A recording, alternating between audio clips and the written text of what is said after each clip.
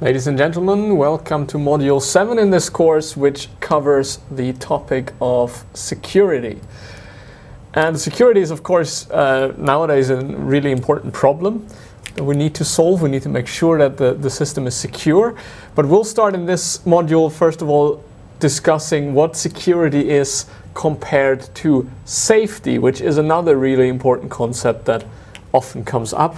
And it's easy to confuse the two, so that's why we start. So security is all about a system being able to operate and being able to protect itself against intrusion. So anyone intruding into the system, and this can be accidental. You might just suddenly get a certain access that you shouldn't have, for example, but could of course be deliberative. Someone actually trying to hack or on purpose access the system or meddle with it. So that's security. And safety then is the property or the ability of a system to operate without a catastrophic failure.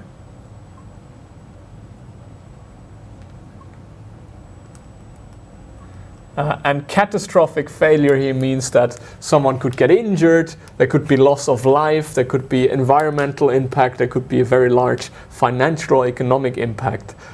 So anything that is somewhat catastrophic. So safety critical systems are very often, for example, passenger transport systems like cars, airplanes, railway, highly safety critical. But it could also be, for example, a power plant. If something goes wrong in the control, for example, in the worst case, maybe in a nuclear power plant, things could seriously go wrong. It could be some kind of oil refinery. If something goes wrong, you have an economic impact because the oil, for example, spills out. So there are a lot of options here what could happen. So this is the distinction, and we will in general focus on the security aspect. So how do we protect our systems against accidental or deliberate intrusion?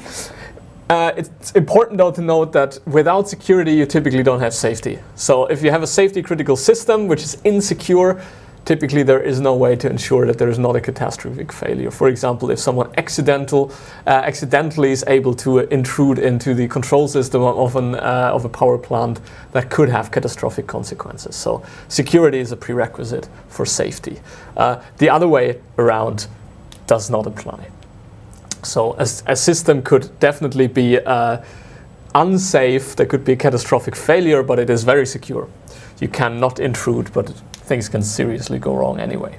So that's the distinction here, but we'll focus on the security aspect. And three things that we typically want to ensure if we talk about security in the context of this course is we want to ensure the confidentiality. And that means that access to data, to assets, is only possible by whoever should have access, not by others. We want to ensure the integrity of the system, and that means that the data is in a way correct, it can be relied upon, no one has modified anything. And we want to ensure the availability, so that we can actually access the system, it doesn't crash or anything in that direction. So these are the three dimensions in what we are looking at that we want to ensure. There are different kind of threats that apply to this. So you can have different threats how to meddle with these. We will not cover them here in detail. They're on the slides though. So for example, data modification is of course something that might apply to the integrity, that we cannot rely on them anymore.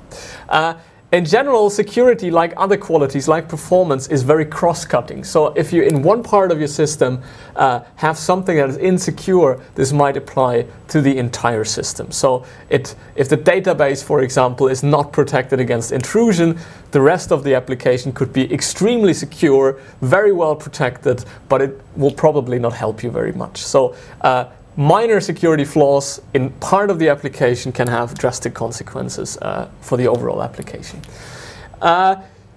This is one dimension to look at security: confidentiality, integrity, availability. The other one is on what level do we look at security. And there we can, for example, talk about the security of the infrastructure. So for example, is the network secure? Are the servers secure? Are they in a locked building and so on? Or is anyone able to access that? So there is a story from a couple of years ago from a company that did security assessment of power plants. And they looked at the software, they looked at the Wi-Fi, and everything looked fairly okay, but then they drove around the power plant and they just found a network rack that was open and you could just plug in the cable. So that's an example of infrastructure security that is not given. Everything was protected, but you could just plug in your cable and suddenly you had access to the network. So that's infrastructure security. Then there's application security, which is mainly concerned with how do we actually program, how do we structure the system so that the application is secure. And then there is also operation security. For example, while the system is running, how do we do the logging so that we can identify anyone trying to intrude or things like that. Now, this is a massive topic, so the course book alone has hundreds of pages on security. We will in this course mainly focus on application security. So what kind of design, architecture, programming principles, guidelines do we have that can make our application more secure? And again, there are lots of different ones you could look at here. There are, for example, for each programming language, there are specific guidelines, what you should and what you should not do. We will stay on a fairly abstract level. I will cover some examples for programming concepts that maybe should be used, that are recommended, but we will not go into much depth here. Okay, so this is roughly what we'll do, and we'll dive now into the details of this module.